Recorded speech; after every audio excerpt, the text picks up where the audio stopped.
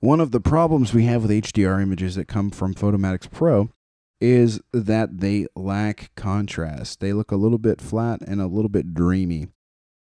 Photomax Pro 4.2 now has some finishing adjustments with contrast enhancements as one of the options, but you don't have very much control in Photomax Pro, so I prefer to do this inside of Photoshop. Now, I showed in a previous movie how to do this with the high pass sharpening filter effect inside of Photoshop Elements, and it would run exactly the same here inside of Photoshop. But I want to show you a different technique that only works in Photoshop as well. So what I need to do is I need to duplicate this layer. I can do that in a number of ways. I'm just going to drag it here down onto the page, and that creates a duplicate. I'm going to change the blend mode. Oh, sorry, no, I'm not going to change the blend mode in this one. I'm going to go to my channels panel first of all.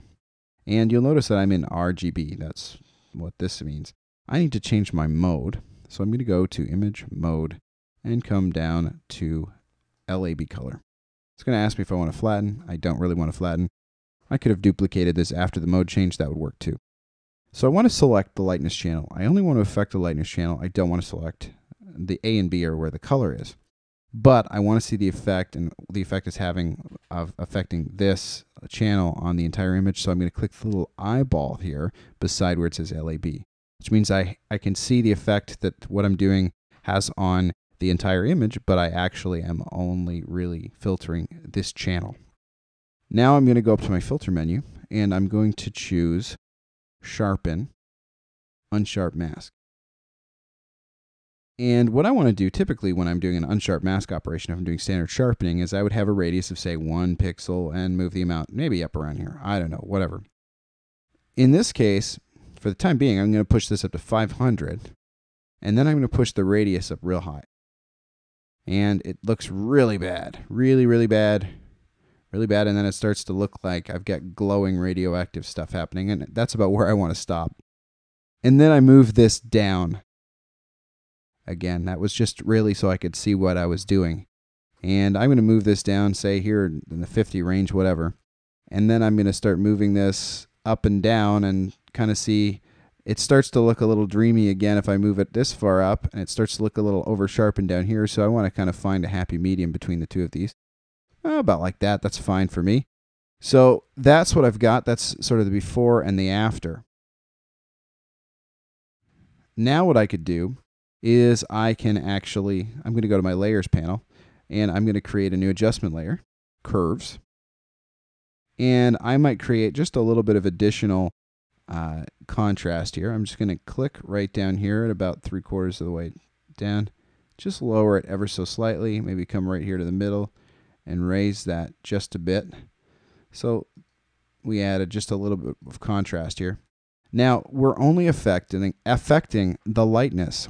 And since our image has gotten more contrasty, the colors are actually looking a little less saturated. So we could use a hue saturation adjustment layer, but when we're in lab color mode, we can use curves. I'm going to create a separate layer just so I have more control here. And I can steepen the curve on the A and B channels to increase the saturation. So what I'm going to do is I'm just going to select this top corner point right here. I'm going to hold my Shift key and hit my left arrow key twice. And things are going to start to look very magenta. Hit my plus button again, and then I'm going to hold Shift and push my right arrow key twice, and that's going to neutralize what we've just done, but it's going to increase the color saturation in the greens and magentas. Now when I go down to the B channel, this is the blues and yellows. So right now you'll notice the solid color right there. That means this is the selected point, so I'm going to hold Shift and I'm going to hit the right arrow key twice, and that cools down the image. I'm going to hit the plus button, and that moves my selected point right here. I'm going to hold down the Shift key and hit the left arrow twice. So there you are. If you see before and after, I've added a fair bit of contrast. Now, of course, I could push these further, and the further in that I push them, the more that it's going to boost the contrast in the image. If I boost one of them, if I, for instance, move this one further, then what I'm going to do is actually increase a color cast, which may be desirable. This warms the overall picture. In this case, I don't really want to do that, so I'm going to back it off. If I moved this one down here over towards the right, that would cool the overall picture. Anyways, so our original picture, let me just put that away. Our original picture looked like this, and this is what we ended up with after just a little bit of processing.